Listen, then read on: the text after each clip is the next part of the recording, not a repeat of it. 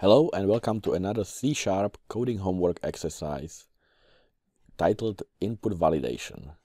And in this exercise, we are to create an application that contains a loop to be used for input validation. Valid entries are positive integers less than 100.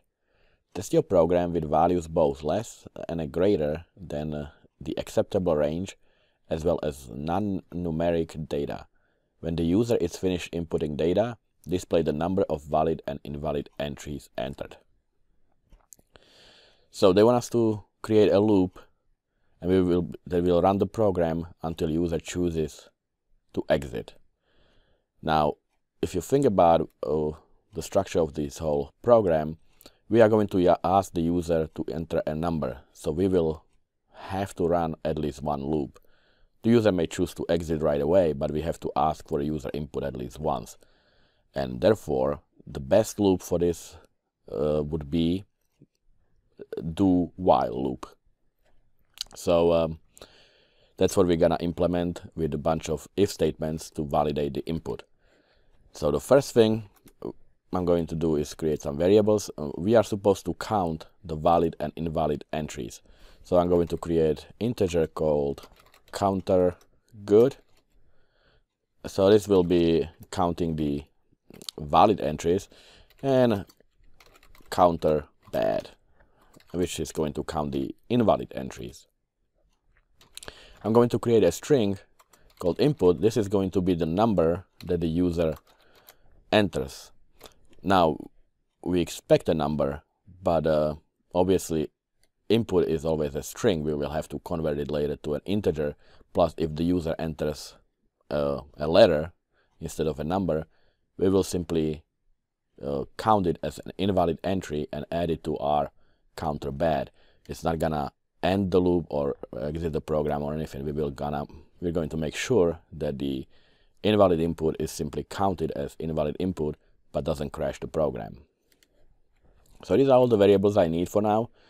And like I said, I'm going to create a do while loop. So do, and over here we will do a while. Now what we are gonna do while until what? And it's kind of the way this kind of programs, the console programs, run in a loop is when the user enters Q for quit. That's when the program exits. So we're gonna do the same. We're gonna loop while the input is not the input string. That if the user did not enter Q, the letter Q, then we will keep looping. And when the user enters Q, then the while loop will catch that and exit the loop, and therefore the whole program. So if our input is not equal to, so the syntax is input equals Q, we will be looping or doing the do while loop. Again, we have a do, and we will be doing that, whatever is going to be in the body of the loop, until or as long as the input is not equal to Q. But if the user enters a lowercase q, then this uppercase Q would not pick it up. So we can do input dot to upper. We convert it to upper, and if that does not equal uppercase Q, we will go to another iteration of our loop. Now in our loop, we will first ask for the user input. So console dot write line, and we will do please enter a number, and it's supposed to be positive integer. So I'll start from 0, and it's supposed to be less than 100. It doesn't say less than equal, so I guess 99. Since it only says integers less than 100, so 99 is less than 100. Or type Q to quit. All right, so this is our prompt for the user to enter the number or exit the program. So now we'll grab the input that the user entered in the console.read line. And whatever the user entered, we will pass into our input variable, which is a string. So if user didn't enter a number, or if entered a bunch of words, it will simply grab that and puts it into our input variable. Now we have to make sure that the user entered a valid number. But before that, we have to make sure that the input is not actually equal to Q, because that's the one condition when the user decides to quit. If we don't do that and the user enters Q, it would simply count as a bad input and add it to our counter bad. So first condition we need to check is if, and I'm gonna actually copy paste that because it's the same condition, if the input is not equal to Q, then we can continue. We can move on and validate the input, make sure that it's a number.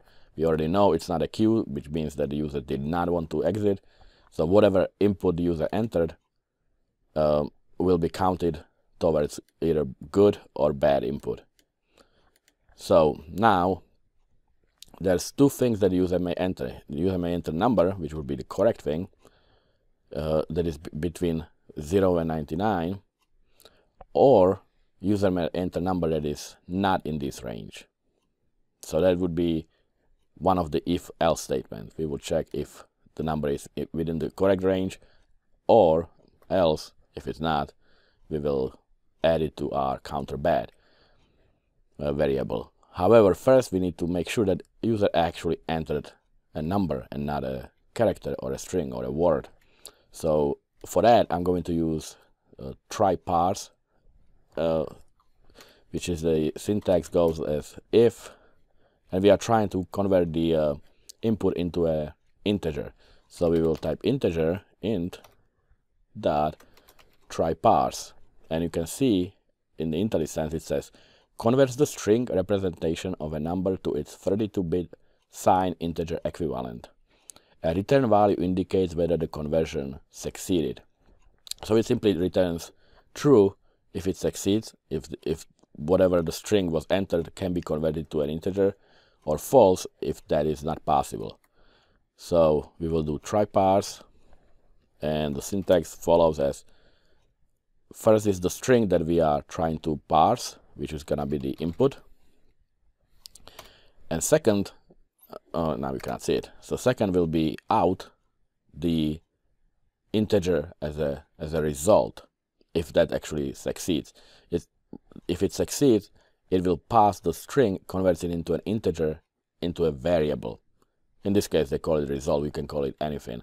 So I'm going to call it out number. That's gonna be my variable called number, and I have to declare that, of course. So I'm going to go line above it, and I'll do integer number, and I'll initialize it to 0.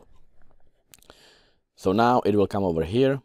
It will try to parse the input into an integer. If it doesn't succeed, then it will return false, and we can process that. Or if it succeeds, it will return the value of the input into our integer variable called number. So if that succeeds, we know now we have an integer that, in other words, user entered an actual number, and now we can validate whether it is in the correct range. So we'll go and do another if statement. So if the number variable, which is now returned, if it's greater or equal to 0 and the number is less or equal to 99, then we will add it to our counter good plus plus. Else, in other words, if the number is not in the valid range, we will add it to our counter bad plus plus. So again, first we make sure that the user does not want to quit. it doesn't enter Q. Then we'll make sure that the user entered an actual number, that the string that the user entered can be converted to an integer. If it can, it will give us a number, a variable number with a value that the user entered. So now we can check that actual value. So we are checking whether it's greater than 0, greater than equal to 0, or less or equal to 99. If it is, then now we have a good variable, good entry. If it's not, then we have a bad entry. But remember, it will never come to this if statement block if this returns false, because this is basically what it is doing. It tries to parse the input into an integer, and if it does not succeed, it will return false, and this is all skipped. It will come up over here at the end of the if block, and we can do an else statement. In other words, if it failed to parse the input into an integer, meaning that the user entered a letter or an alphanumeric character instead of a number, we can count that as a bad input again, and we can add it to our counter bad. So this is our this is really all our if statements that are needed to validate the input, and it's all within the do while loop that is gonna run until the user enters Q, either lowercase or uppercase, because we are converting it here to upper.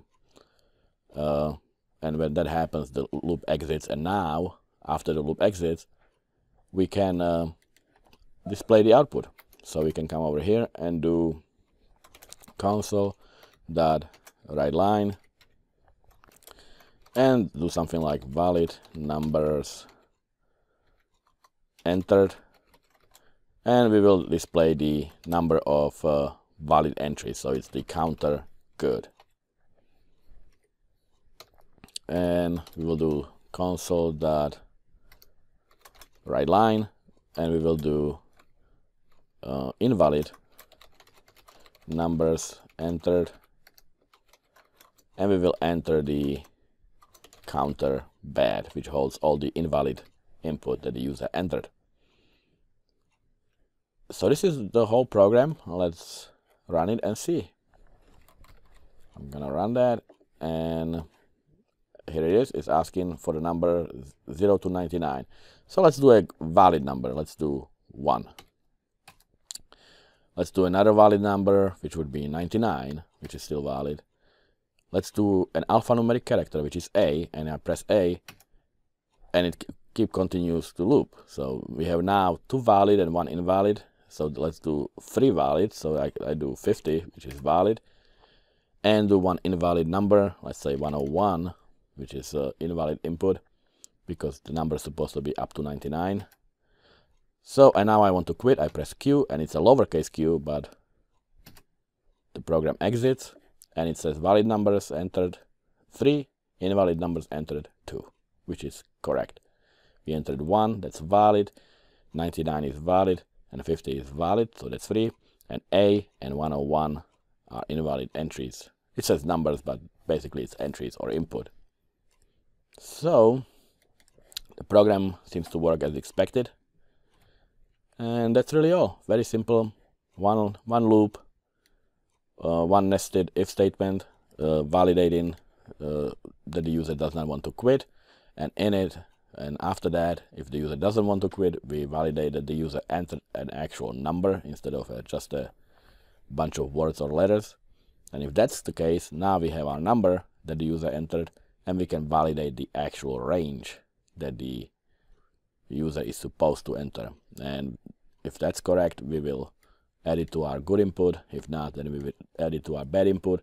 And also we'll add it to our bad input if the user entered an invalid number as far as character goes. Like, let's say user entered alphanumeric character instead of a number.